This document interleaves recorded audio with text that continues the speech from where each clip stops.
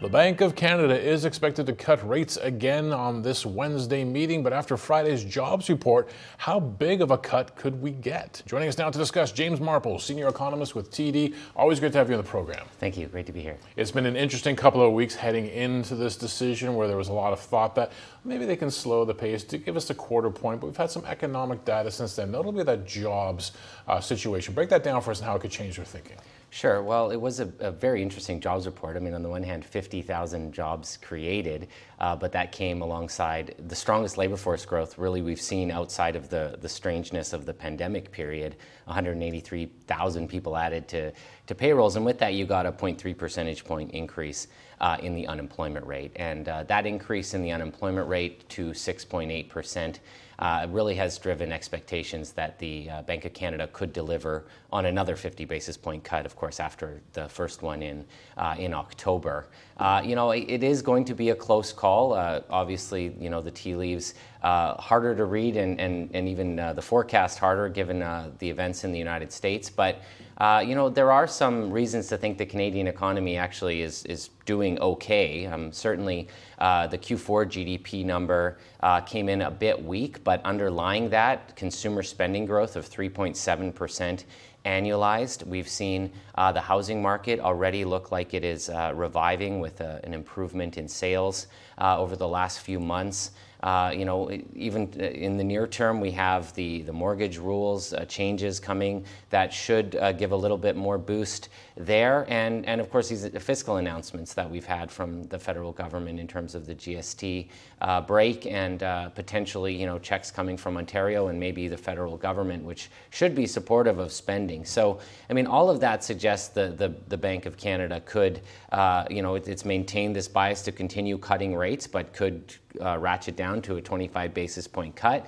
If they do end up going 50, it will be on the view that the unemployment rate really is indicating an economy that is operating with some excess supply, that they expect to continue to be disinflationary, and they want to get ahead of it. And, if they're thinking about cutting in the future, they just follow up with the 50 with another 50 and get to what is close to their neutral range at 3.25% one fell swoop. That's what I find so interesting about the debate over whether it's a 25 or a 50, because we've been on a rate cutting cycle since the summer now. We know they want to get to a certain point. It's all, I guess, about the urgency now, whether they feel the urgency. 50 basis points suggest urgency.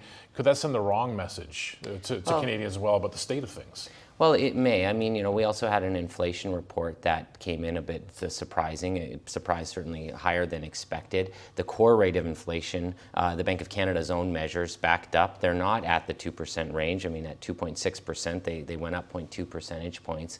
So, we may not quite be fully out of the woods yet. I mean, they want to get inflation obviously back to their 2%. And there is some debate even about what the labor market's indicating. Of course, given the strength we've had in population growth and in the contribution from non-permanent residents, which have unfortunately contributed to that rise in the unemployment rate.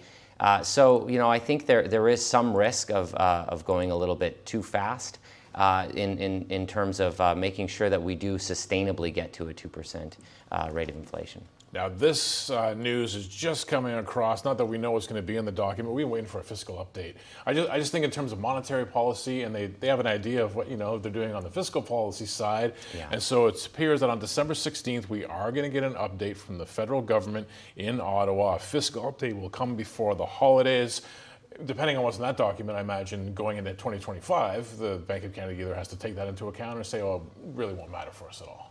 Well, yeah, and it could. I mean, if we do get any kind of fiscal announcements in terms of stimulus, we've had a little bit that. I would say it's been more on the margin, but the federal government does have, potentially some fiscal space. I mean, deficits are relatively small, certainly relative to where they are stateside, and may want to deal with some of the potential pressures coming from the potential for tariffs or any kind of a geopolitical risk that they would want to get in front of. All right, so that's something we need to watch for next week. We just got that information that we're going to get a fiscal update on December the 16th. As we say goodbye to 2024, because there's only a couple of weeks left, and we head into 2025, well, what do we think about the Canadian economy? What is it going to look like next year? Sure, well, and a lot of uncertainties, obviously, but if you look at where the data's come in just recently, I mean, obviously the GDP report was relatively soft for Q3, but under it was a pretty strong, as I mentioned, momentum in consumer spending, which has been a weak point for the Canadian economy. I think we will see some improvement in per capita spending, which has been weak, in part reflecting that strong population growth. But we should get that improving, especially as now, as mentioned, we'll probably have something like 175 basis points in rate cuts as the year starts. And we've seen that in interest rate sensitive sectors of the economy in terms of a rebound in home sales. I think that should continue into next year. And those two impetuses, getting a little more consumer spending and getting a rebound in housing activity, I think should be enough to provide for a pretty solid rate of growth. I mean, we're not talking gangbuster growth, but certainly a continuation.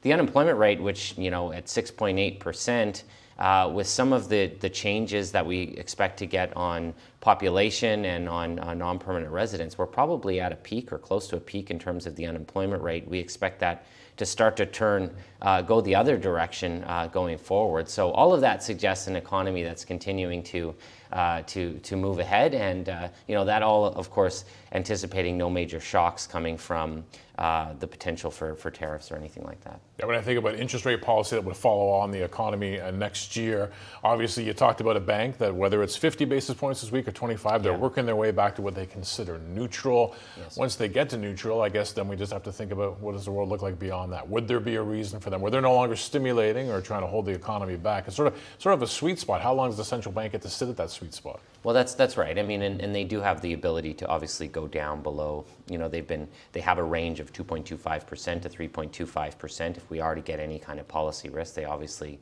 could go below that. And we also have, as mentioned, some potential for the fiscal side to be supportive of growth if there is any kind of negative shock. So, I mean, all of that's kind of positive, given that there are a lot of downside risks out there.